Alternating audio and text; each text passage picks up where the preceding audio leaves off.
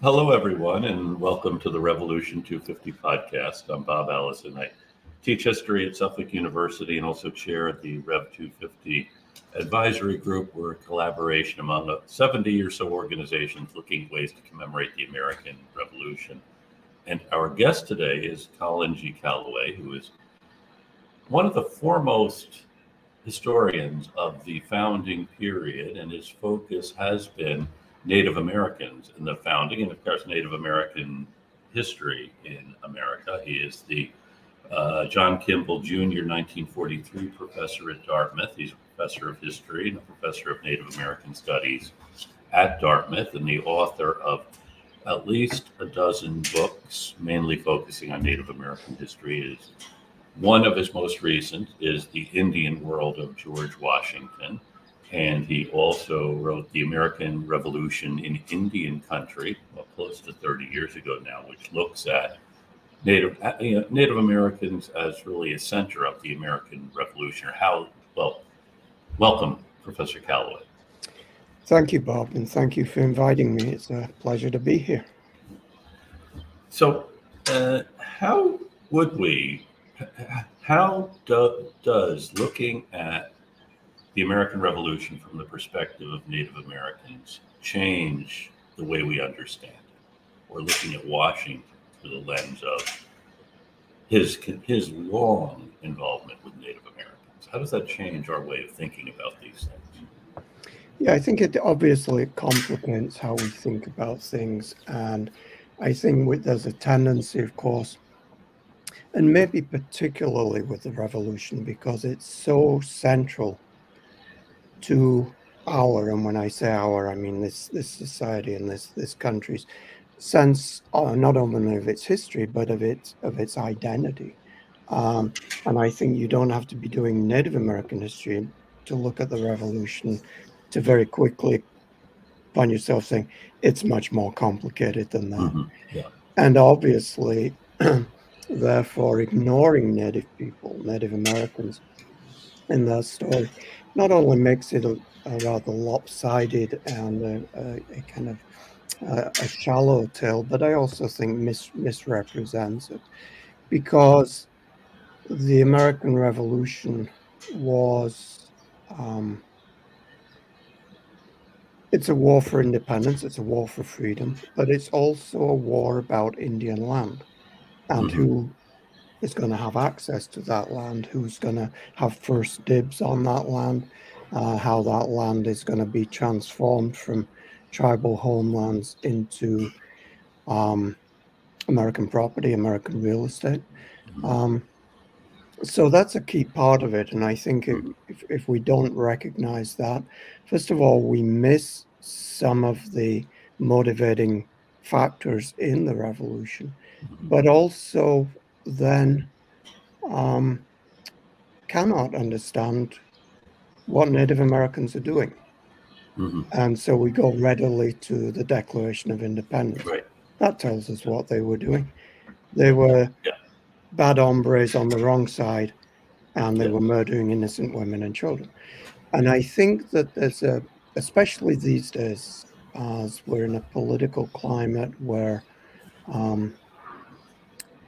the things that people like us, and I'm talking about all of us in this audience, the things that people like us do and teach is not only dismissed, we're used to that, or ignored, but it's, in some quarters, it's there's an active hostility towards it, because our view of the revolution should be about this was a war for freedom. Well, my answer to that is, yes, it was a war for freedom, but there are different kinds of freedom, and freedom can mean different things to different people.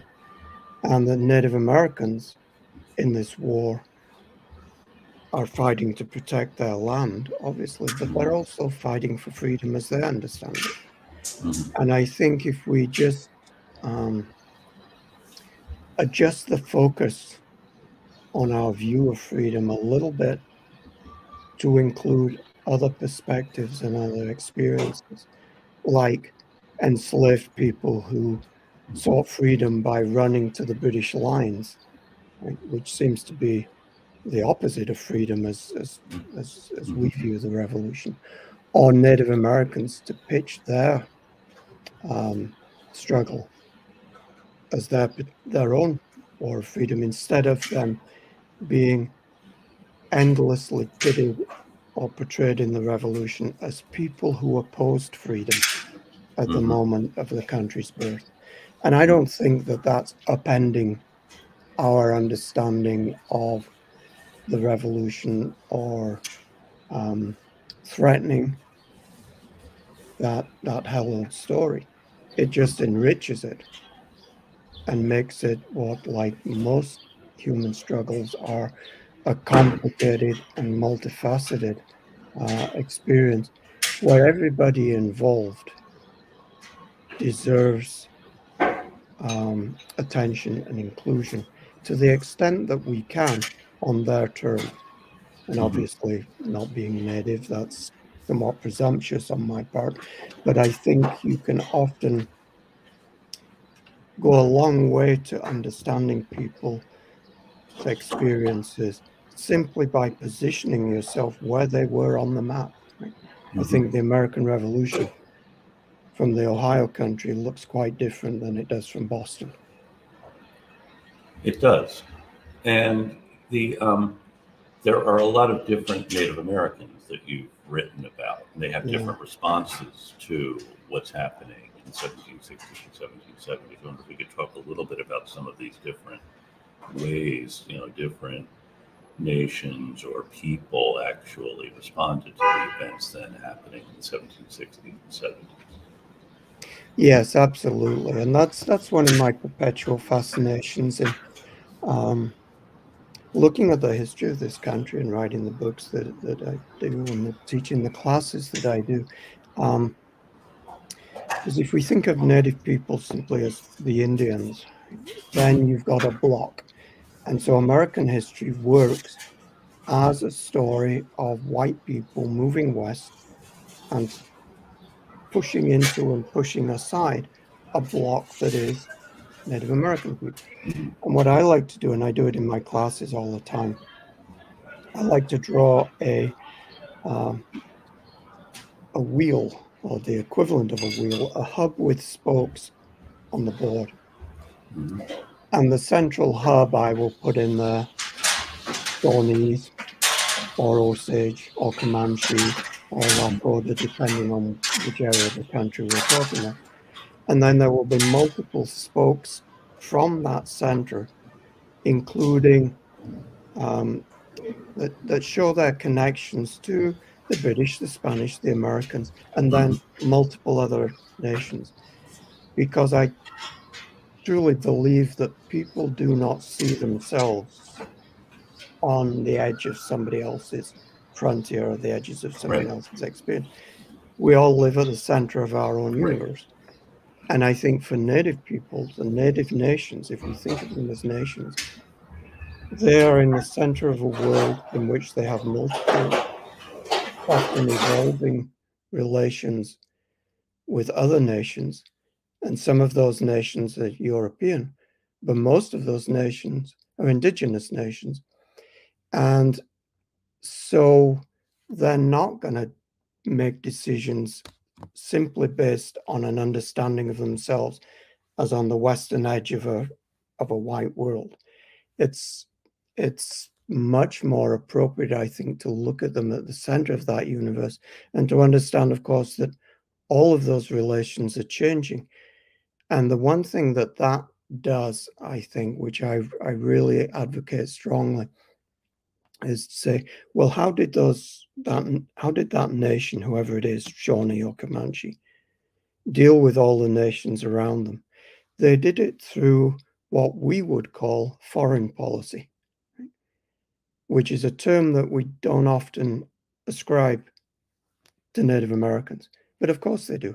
Once you designate them as individual nations, then those individual nations have foreign policies, and those foreign policies will shift and change over time, etc. But once you've opened that can of worms, you simply cannot talk about Indian-white relations in the same way. And I think that's productive and an important step forward. It is. So the Shawnee are not necessarily just thinking about either the Americans or the English. They're also thinking about their neighbors and the other people that they've been dealing with, historically. Yeah. And they're thinking about their internal politics. Sure. Yeah. In order to forge these relations. I mean, we know from our own society that, well, what historians like to call, when looking at Native American groups, is factions. Right? Mm-hmm. They're split and divided, etc. Yeah. Right? Well, we know how that works. Right. Yeah. And so it's complicated within as well, because there were, of course, divisions and changing attitudes and opinions about how to conduct relations with other people, including the Americans. Right. We're talking with Colin Calloway, professor of history and the John Kimball Jr. 1943 professor at Dartmouth College, about some of his books on Native Americans and the Revolution. By the way, in 1908, the Congress of the United States designated the Battle of Point Pleasant, which is now West Virginia, as the first battle of the American Revolution. For reasons that I think are a bit lost to me, but I wonder if we could talk a little bit about the Shawnee, Lord Dunmore's War as a precursor, if it is, to the Revolution. Sure. I've always found Shawnee history particularly fascinating, in large part because of where they are, where they find themselves, which is not always in the same place. They're on the move a lot of the time. But it also almost seems to me that Shawnee history is a little bit like the history of Poland, right? If you're positioned in a certain place, it's almost like you seem to be in the middle of a 4-lane highway, right? And I think for Shawnee people who by the 1760s, 1770s had been scattered and dispersed, had been traveling, moving, and are beginning to reconvene in what were traditional homelands, they find themselves kind of in the crosshairs of American colonial expansion. And it comes to a crisis, I think, with the treaty, after the Treaty of Fort Stanwix in 1768, when Sir William Johnson makes a treaty with the Iroquois, with the Haudenosaunee, that essentially agrees to shift the boundary established by the British Royal Proclamation of 1763 westward. The proclamation had set that boundary at the Appalachian Mountains, basically saying west of that is an Indian reserve, and access to land there will be only through the Crown's official agents, etc., etc. Well, right from the beginning, there'd been pressure to move that land, move that boundary. Pressure from important elements in colonial society, some of the important individuals in colonial society who become key players in the American Revolution and founding fathers, because they were doing what was big business in the 18th century. Business in the 18th century was about getting land, getting Indian land. And in 1768, Johnson negotiated a treaty whereby the Iroquois agreed to shift the line westward, kind of down the Ohio River. And I think that was a masterstroke on the part of the Iroquois, because what they essentially did there was not to block the expansion of Anglo-American, Euro-American migration, which would have could otherwise have gone across New York, which was Iroquois homeland. They kind of diverted it south of the Ohio River. Well, that was not Iroquois homeland. It was Iroquois territory based on earlier claims, but it was essentially Shawnee hunting territory and Shawnee land. So in the wake of that, the Shawnees basically are beginning to move toward their own independence from both the British and the Iroquois, who seem to have cooked up these deals to dispossess the Shawnee of their lands. Right? And let me excuse me very quickly.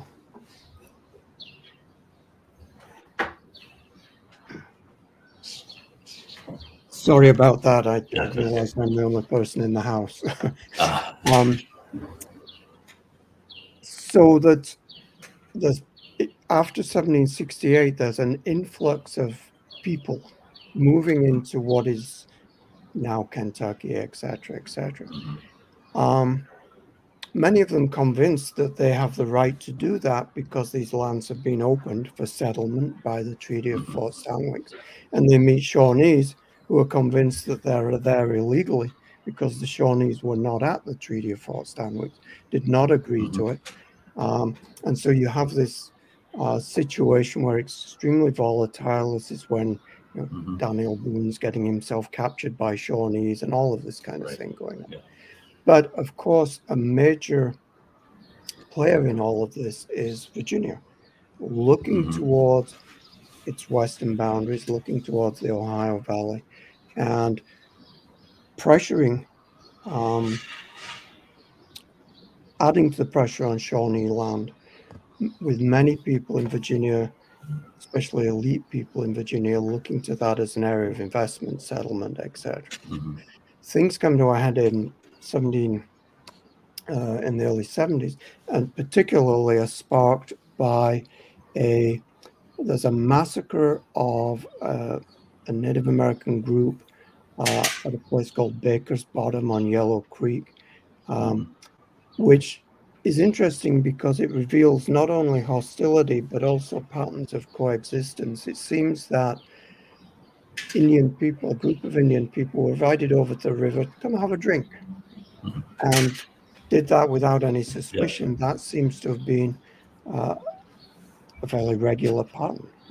But in the wake of that, a group of, let's call them frontier thugs, massacre this Indian extended family, committing some pretty horrific atrocities.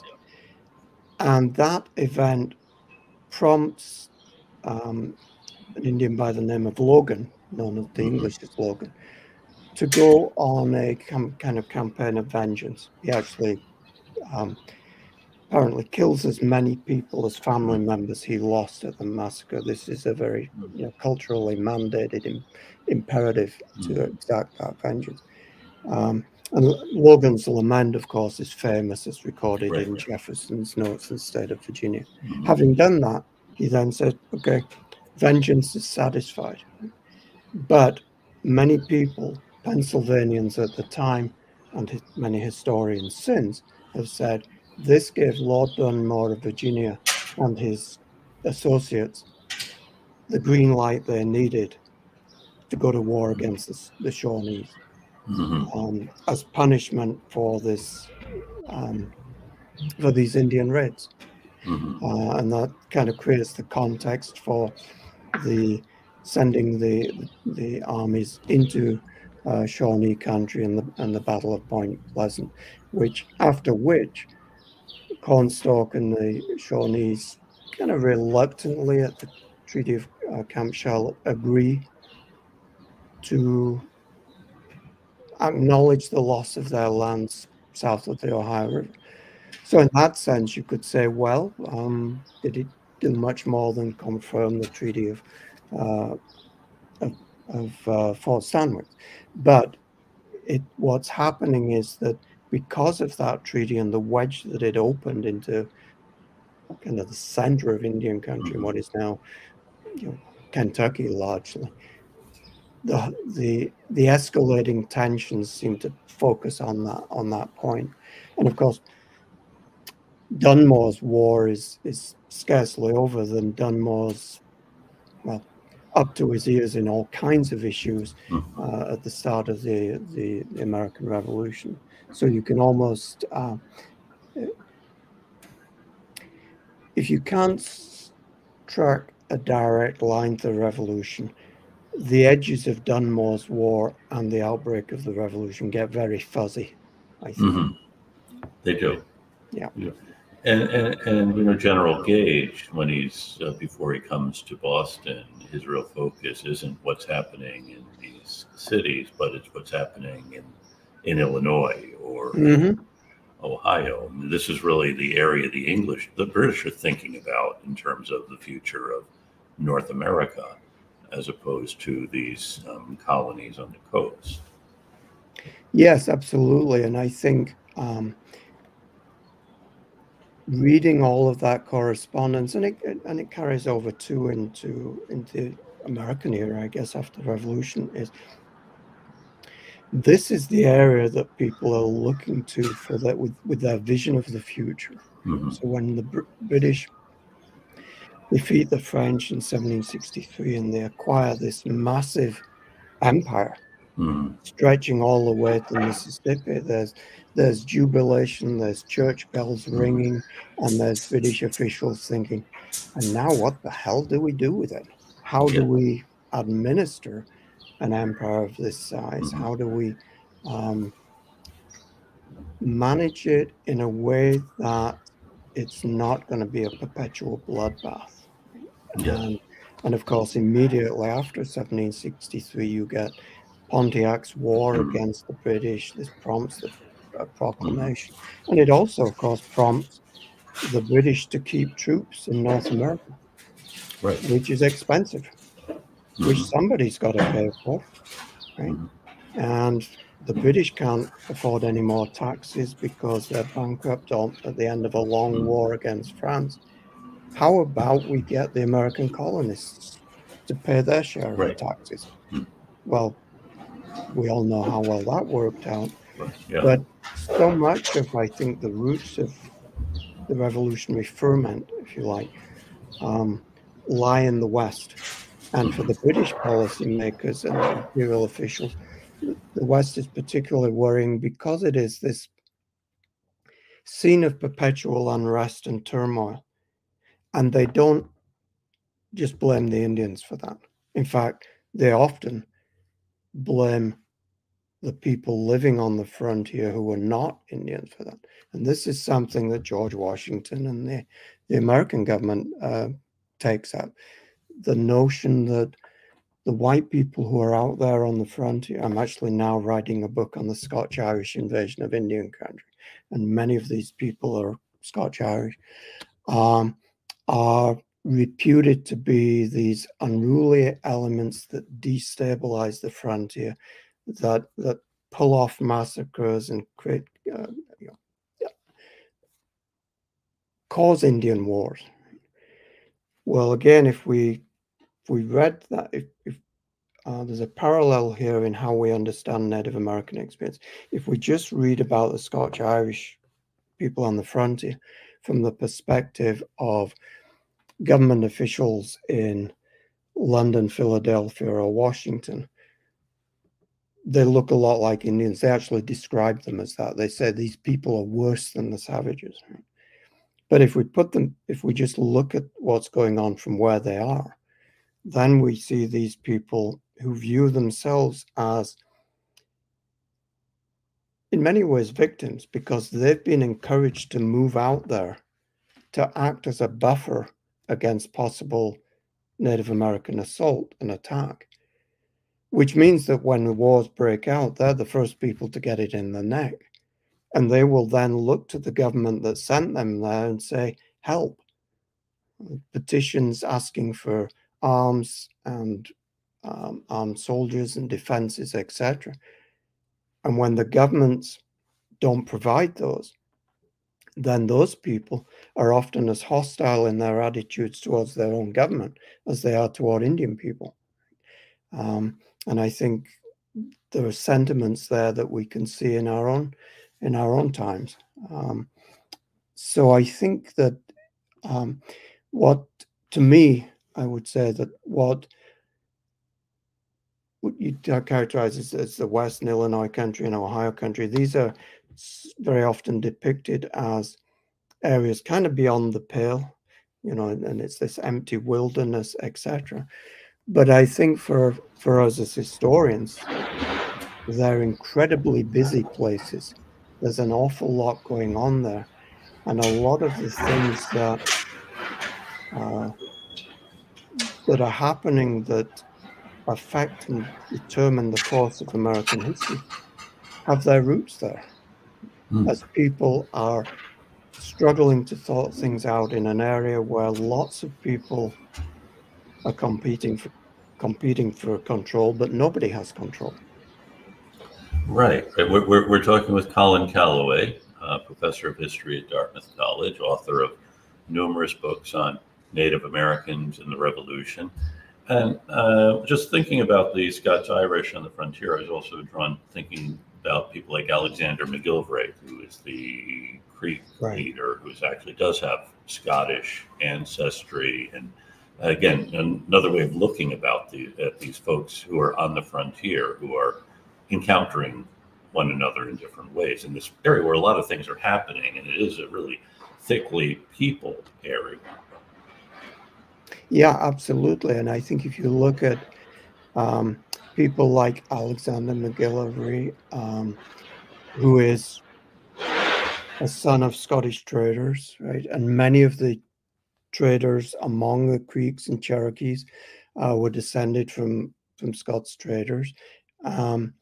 But they were Creek and they were Cherokee because they inherited their tribal identity through the maternal line, excuse me, which is what gave them their membership in their clans. And that's what determined who they were. But they also have these connections and experiences and very often education in Euro-American society. So they become important players, not only in Creek politics. You can look at them and say, so this is a new class, if you like, of Indigenous leadership, and they're not traditional, and they're perhaps not representing their people in traditional ways. Perhaps some people within those societies might have regarded them as usurpers. However, they are fulfilling an important function because they are ideally equipped to be the front men in dealing with the people whom the Creeks and the Cherokees, etc., have to deal more and more, and that is European or Euro-American traders, government officials, military officers, etc., because they know the ropes. Right? And so, again, if we look at a map and think of this somewhere like Creek country in Georgia and Alabama as being a nexus of empires colliding, where you've got the British and the Spanish, and then the United States and the British and the Spanish all competing with their eyes very much on the Creek, because the Creek Confederacy is the major power in the area on the ground. It's people like MacGillivray who are on the ground who actually know what's going on, because they're talking to Spanish, they're talking to British, they're talking to the United States, and in MacGillivray's case, operating a pretty savvy playoff system, right? Which as we were talking before we started, Bob, I spent a lot of my time going through British records in London, and the number of times I saw British officers or officials describing Indians as fickle, right? Meaning you Wow. can't rely on these people. They'll do whatever they want. Well, of course they do whatever they want, because what are they doing? They're pursuing their own foreign policies, Right. not yours, right? And Right. those foreign Right. policies will shift according to what they are hearing from this latest Spanish governor that MacGillivray has spoken to, or the way the map of North America is changing, etc. So you get individuals like MacGillivray, Joseph Brant, or even Sir William Johnson in the North, who dies Right. before the Revolution. These are a little bit like people in the position of almost martial lords in the British borderlands, right? Yeah. They are supposed to represent They're supposed to run one set of interests, but they represent multiple sets of interests, not least in many cases their own. Right. Yeah. Yeah. Sir William Johnson certainly does, and Yeah. he has a long relationship with Molly Brandt, who's another fascinating figure in this. And Joseph Brandt is her brother, I believe. Yep. Yep.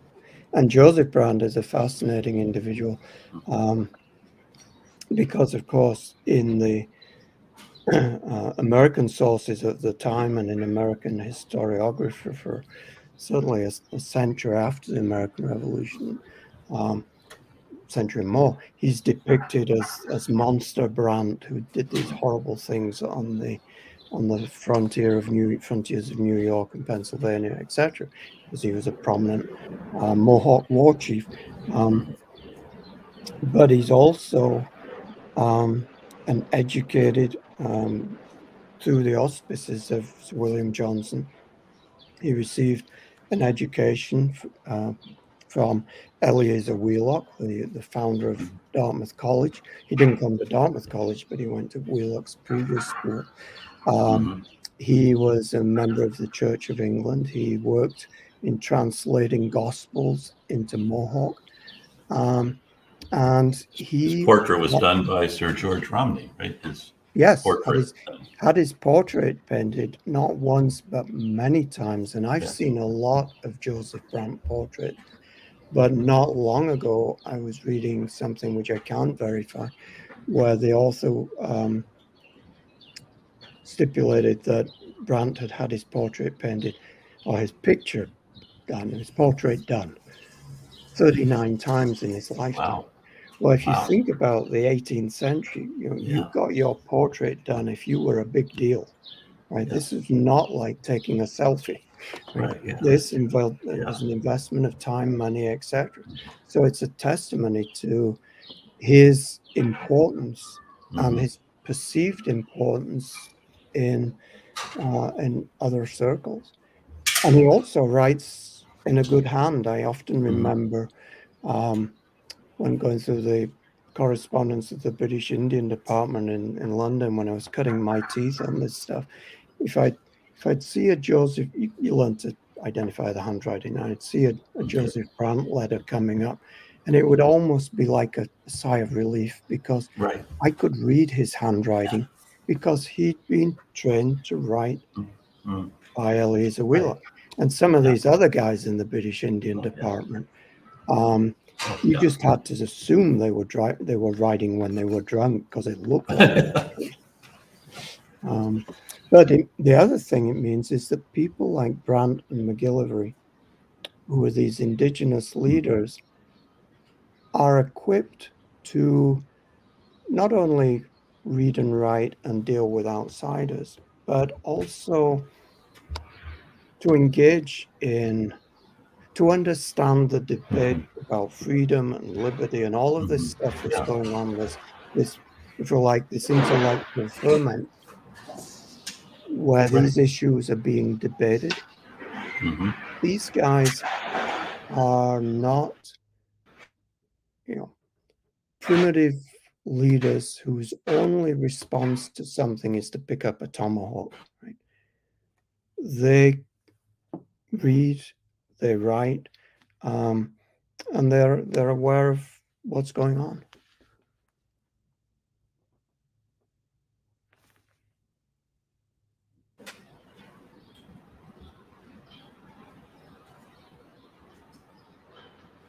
Have I lost you, Bob? I'm not hearing. I can hear you now.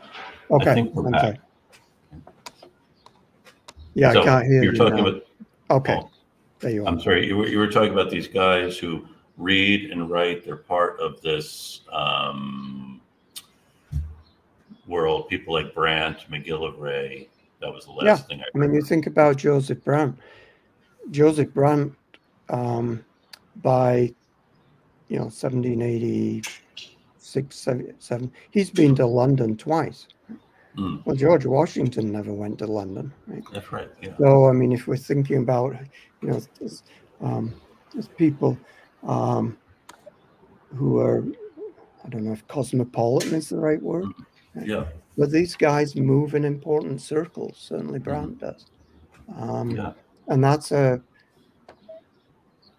so again, that idea that we can draw a line between the white world and the native world. I mean, more and more scholars these days are exploring and tracing the experiences of native people who crossed the Atlantic and went to Europe. Right. Well, one of the things that happens then when they do that, they're doing their own voyages of discovery. That's true. And looking at things for the first time and experiencing them in their own ways and carrying with them. And this is something that I explored a little bit in the last book that I did, their own attitudes and their own ideas of what constitutes civilization. Yes. And if you find yourself in 18th century London, yeah, there might be a lot of things that are impressive, but there are a lot of things that one would be hard pressed to think of this as civilized society, from native people's perspectives. The dirt, the hunger, the poverty of the people in the street, that was not how society was supposed to function. Right. We're talking with Colin Calloway, Professor of History at Dartmouth College. I'm wondering if we could talk a little bit about Samson Occam, the New England. He's another of these figures. He writes, and he's also part of this interconnectivity. I don't know how we want to call it. He corresponds with Phyllis Wheatley and others. If we could talk a little bit about this side of the story. Yeah, that's a good point.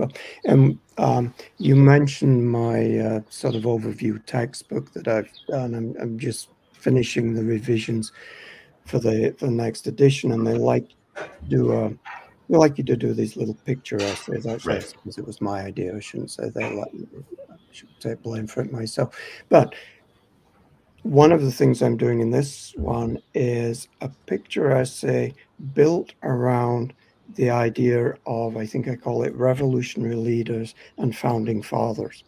Because what I wanted to pull together was half a dozen Native Americans who fit that description.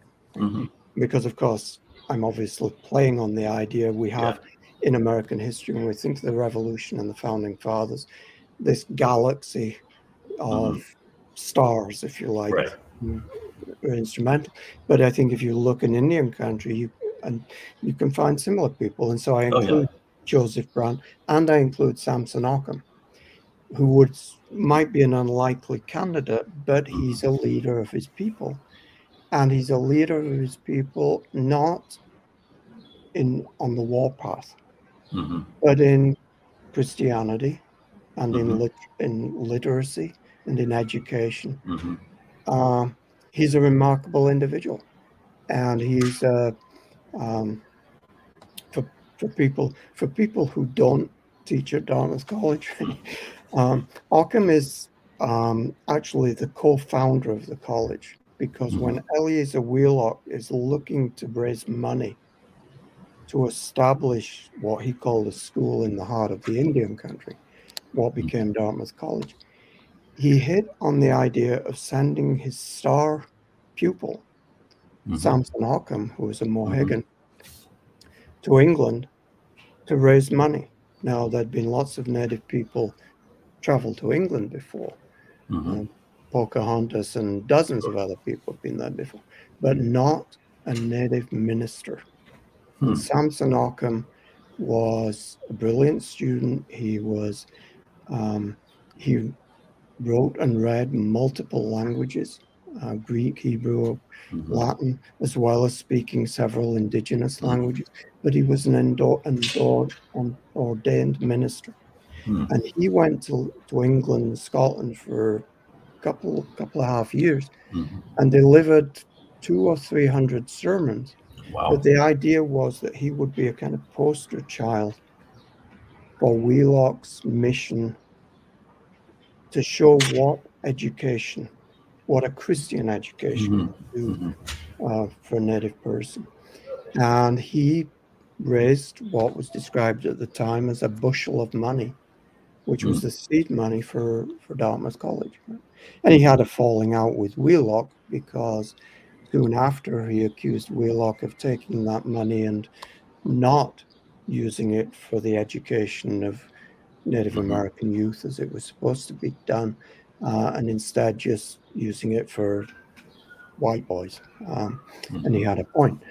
But at the time of the revolution, prior to the revolution, Ockham had been thinking about kind of creating a new Christian Indian community.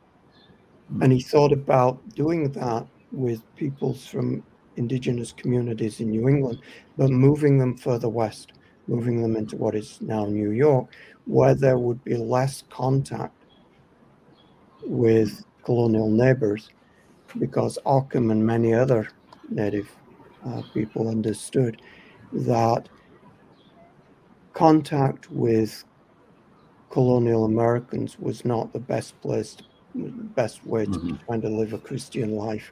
There's a strong drumbeat of that criticism in native responses. And interestingly, at Dartmouth College just last year, repatriated the papers of Samson Ockham to the Mohegan tribe in Connecticut. They'd all been digitized, etc., so scholars can still use those papers at Dartmouth College. But the college, after 250 years, kind of woke up and said, it's not appropriate for these papers to be here and not there. And so I was actually part of the delegation that went down and returned those papers, which, of course, are an important, huge part. They're part of Dartmouth's history, but of course they're a huge part of Mohegan tribe's history. And I think that's an important reminder, of course, because every community, every native community that was involved in the revolution have their own experiences, and the Mohegan experience in the revolution was exactly opposite to the experience, to the picture painted by Thomas Jefferson in the Declaration of Independence. Mohegans fought on the side of the Americans and suffered heavy casualties.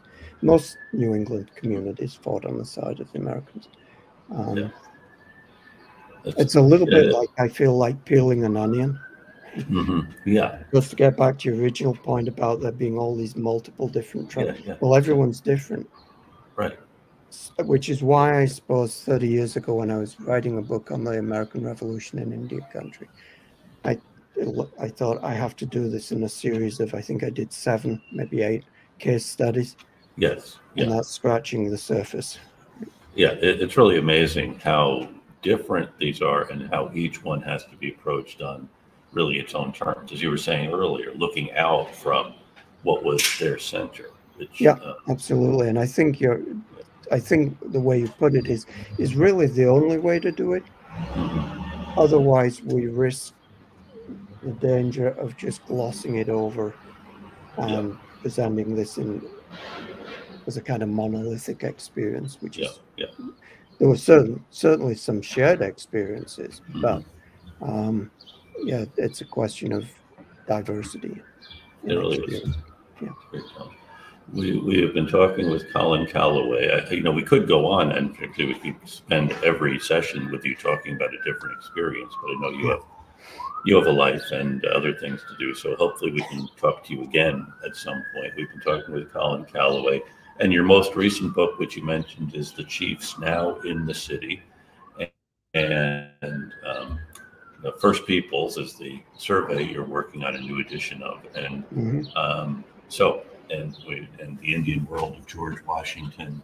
Again, thinking about American history, looking at it from a different perspective. It's really not only to learn the history of Native people, but to think about how we tell stories or how we understand history from these different perspectives. So thank you for joining us, Colin. Thank you, Bob. It's been my pleasure.